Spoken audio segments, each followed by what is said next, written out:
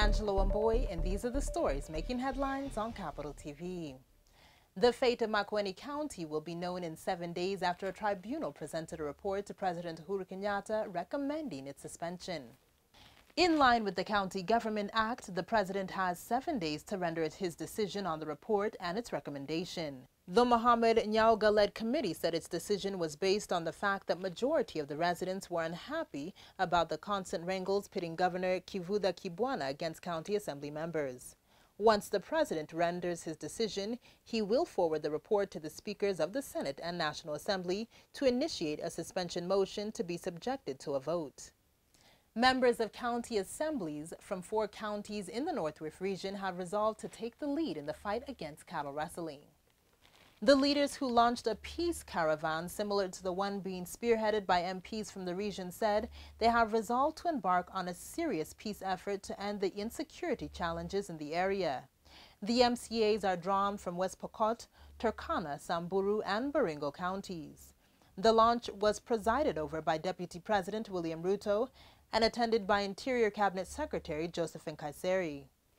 And now, taking a look at the world of business, Safaricom's board of directors has recommended a dividend payment of 25.64 billion shillings.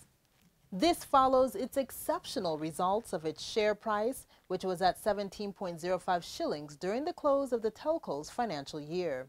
According to Safaricom CEO Bob Collymore, the dividend payment represents 80% of its net income and is a 36% increase on 2014's dividend.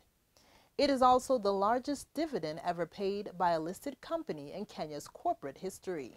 This was reported during the telco's 7th annual general meeting, which was held at Safaricom Stadium, Kasarani Indoor Arena. If you look at the annual results, which we announced back in May, you'll see that we actually grew our customer base by 8%. And that's with competitors who were in the market offering free calls all day. And still the customer base has grown. We're continuing to see our customer base grow, and we will be announcing in about 6 weeks or so, 2 months, we'll be announcing the half-year results, and we'll see where the customers have grown. I can give you an indication that they are continuing to grow. And now for the financial report.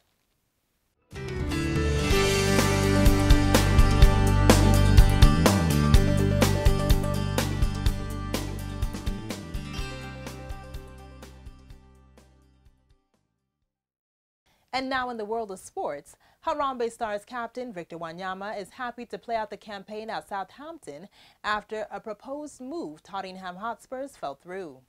Wanyama says he is focused on reclaiming his place on the Ronald Koeman side. The Southampton boss did not field him in their last 2 games, including last weekend's 3-0 victory over Norwich that kick-started their English Premier League campaign, claiming the Kenyan midfielder star was not in the right frame of mind. And that's a wrap-up of the day's top stories. I've been your host, Angela Wamboy.